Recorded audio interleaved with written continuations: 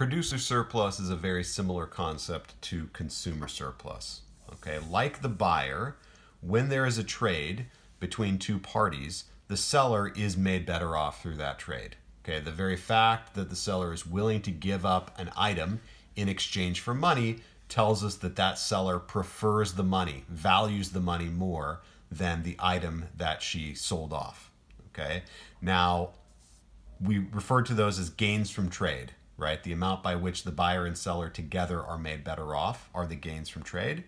Well, the seller's share of those gains from trade, economists call the producer surplus, which is just the flip side of consumer surplus.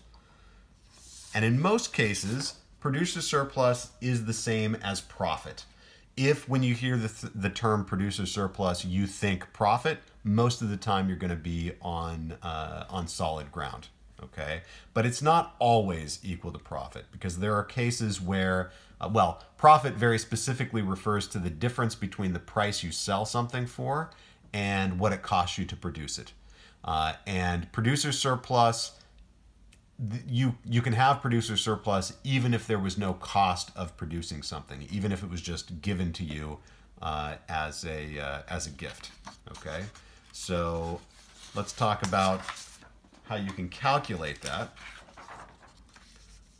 Let's start by thinking about willingness to accept. So a seller's minimum willingness to accept, that's the lowest price at which she would be willing to sell an item. So this is, again, just the flip side of the idea of maximum willingness to pay. And the idea here is you can imagine sitting a seller down with an item that she might be willing to sell to you, and you offer her some maybe very high price. So if it is a can of Coca-Cola, maybe you offer her $10 for that can of Coca-Cola. And then, of course, she'd probably say, yes, I'd be happy to sell at that price. And then you incrementally lower that price. Well, what about $9? Well, what about $8? $7, and so on.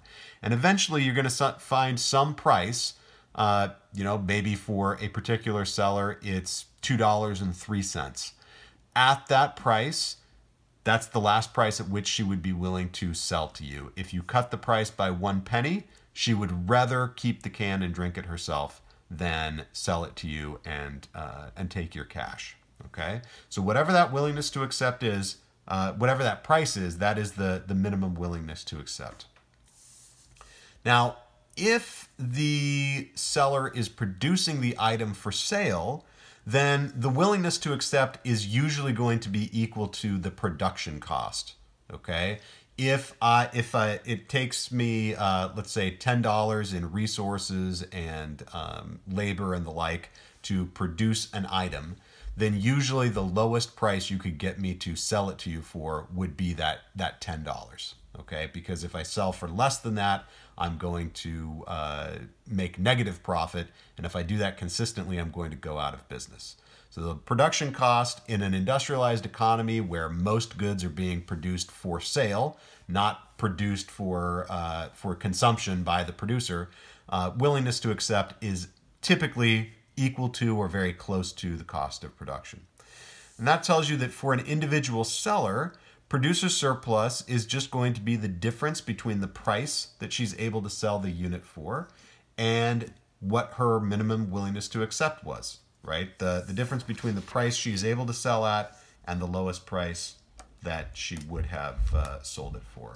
So that tells you that producer surplus, or the formula for producer surplus, is that producer surplus is equal to the price, P, minus her minimum willingness to accept, WTA.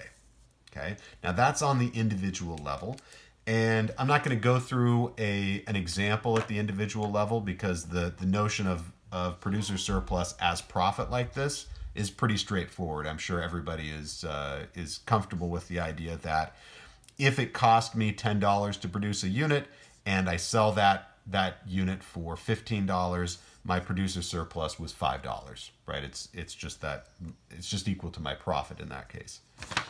Market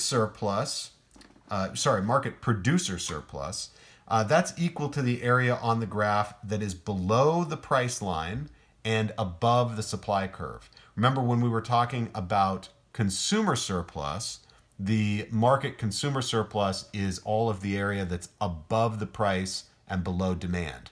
But for market producer surplus, it's everything below the price and above the supply curve. So let's go through a concrete example of that.